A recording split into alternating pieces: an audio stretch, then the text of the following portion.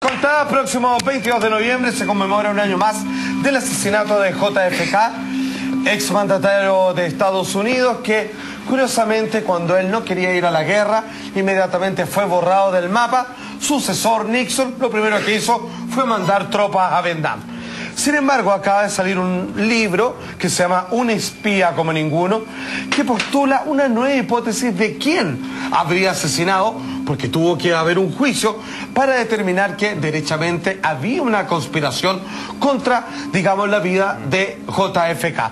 Sin embargo, vamos entendiendo cuáles son los protagonistas de esta teoría de conspiración, que a esta altura es claramente un asesinato a sangre fría. Por favor, JFK... Vamos viendo uno de los presidentes más queridos de esta nación. Ficha, dice usted. Exacto, claro. Nació 29 de mayo del año 1917 en Brooklyn, Massachusetts, Estados Unidos. Murió, como decía, el 22 de noviembre del año 63 en Dallas, Texas, Estados Unidos. De una familia riquísima. Absolutamente, 35º presidente de los Estados Unidos y asesinado por Lee Harvey Oswald, quien le disparó 3 veces.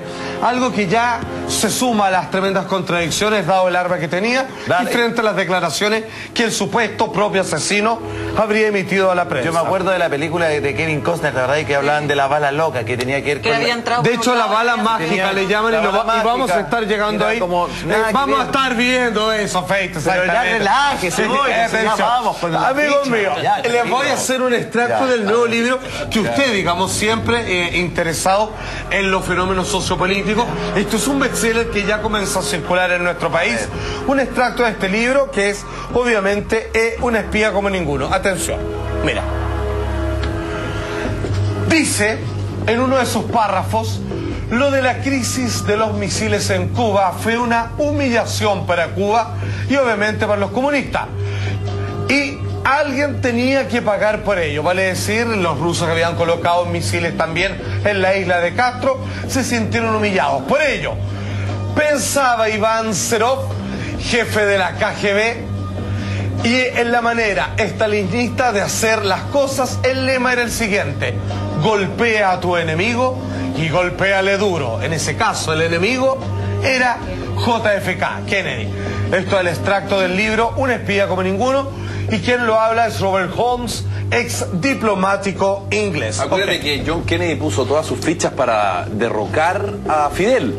Estaba su hermano también, el senador Robert Kennedy, ¿no es verdad? Y se jugó por completo. De hecho, hace algunos días han habido otros lanzamientos, relanzamientos de algunos libros a propósito de ese episodio.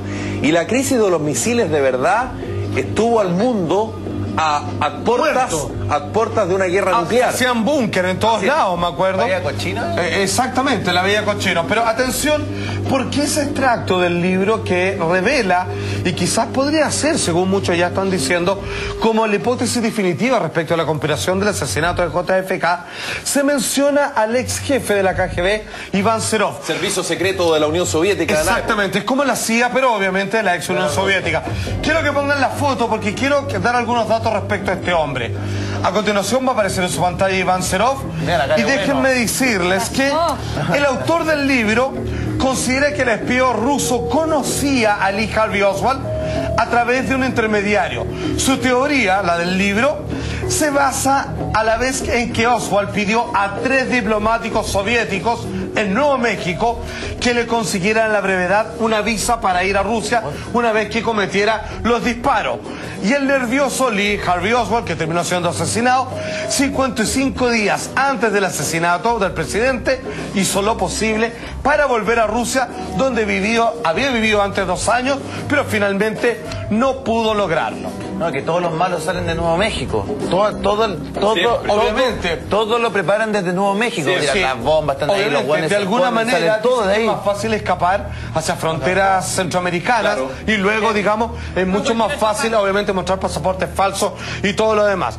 Atención, porque ya hemos mencionado al que, según la historia oficial, es el indudable asesino de JFK, que disparó 3 veces, que era un arma que no se podía lograr tal nivel de repetición ni el más experto y mejor entrenado marín contemporáneo, obviamente norteamericano. Este es el acusado, el que está Este es el acusado, pagando por este delito. Exactamente. El autor intelectual. Porque según lo que revela este nuevo... Pero él dispara efectivamente o no, sí. Al menos dispara una vez, pero parecer ninguna de sus balas fueron Le las da, que le da asignaron al otra. presidente. Ah, Aquí era lo raro. ya, Lo que ya, sí ya. está claro, él pero era en el chivo, teoría, él era el chivo expiatorio. A él lo iban a atrapar. Él trató de conseguirse, como bien decía la teoría del libro, visas para arrancar a Rusia. Ya había vivido ahí, tenía el perfil de alguien que podía estar contra el presidente. Sin embargo, no cuesta nada a alguien, y menos a alguien que intenta atacar la vida al presidente del país enemigo, de conseguirle visa. Claramente era para lograrlo. Sin embargo, nunca intercedieron por él. A él lo eligieron para que lo pillaran. Para que Obvio. fuera, claro. Y quien disparó, digamos, realmente viene de otros lados. Lee Harvey Oswald nació 18 de octubre del año 39 en Nueva Orleans, Luisiana, Estados Unidos. Y murió el 24 de noviembre del año 63, vale decir 2 días más tarde, en Dallas, Texas, Estados Unidos, porque más encima lo callaron. Inculpado por el asesinato del presidente JFK, Claro. pero ya vamos a ver cómo él fue ajusticiado para no dejar ¿Cómo todavía se muere? ningún cabo suelto. Muy bien. La lógica era que el tipo, la mataron. versión oficial es que el tipo, cabeza caliente, en fin, dispara a este presidente rockstar Exacto. llamado John Fitzgerald Kennedy, lo Mismo. mata, lo asesina y se acabó el tema, el tipo va a juicio y ahí se acaba todo. Quedémonos ahí, ¿De verdad? porque Y ahí- le dispara con la cabeza caliente, pero sin ninguna actitud política. Pero ya había estado en Rusia, pero curiosamente coincide con el nuevo libro de que él hubiera tenido contactos con agentes de la KGB, Claro. que curiosamente no lograron lo más fácil, conseguirle papeles falsos para ir al país que le estaba pidiendo que asesinara Para al pillarlo, mandatario quería que norteamericano, pillara a alguien. porque era pillarlo. Lo transforman en un crimen político. Y finalmente. como no tenía que obviamente quedar un cabo suelto, mandan un supuesto millonario, digamos, un tipo, digamos, de buen pasar, pero completamente fanático, a matarlo y nunca pudo dar la declaración. Los momentos, por favor, señor director, vamos poniendo, porque a la vista de todo, cuando están transportando a la justicia a Lee Harvey Oswald, para que todos lo vieran, esto es como las Torres Gemelas televisados, ahí está, se lo están llevando, viene un tipo de la nada y le coloca sus buenos balazos. Ahí se le acerca, nadie raro. intercede, Qué raro, todos ¿ah? tratan de seguir sosteniendo al supuesto asesino del Y en ese presidente momento, ¿qué y razón terminó daban? muriendo.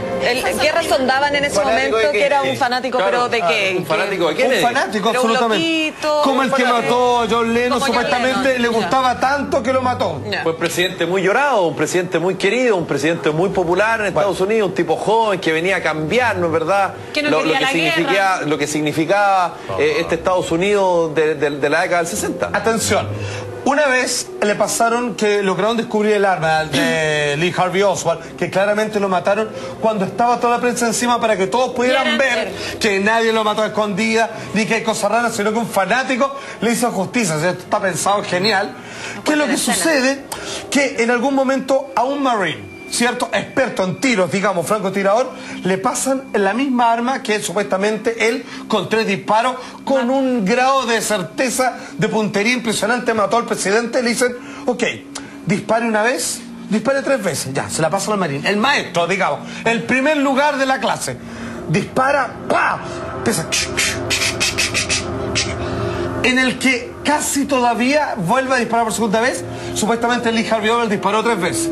O sea, el el más tiempo. capo de hora, claro, dice, no no puedo. tiene esa suerte. No se puede hacer. Sin embargo, lo que usted me mencionaba, la famosa bala mágica, una bala supuestamente hizo este recorrido para lograr el daño que provocó en una de las personas que acompañaban en este automóvil al presidente. Claro. Mira, para que vean que imposible, fue gracias a esta teoría que obviamente fue en un tribunal considerado que hay conspiración.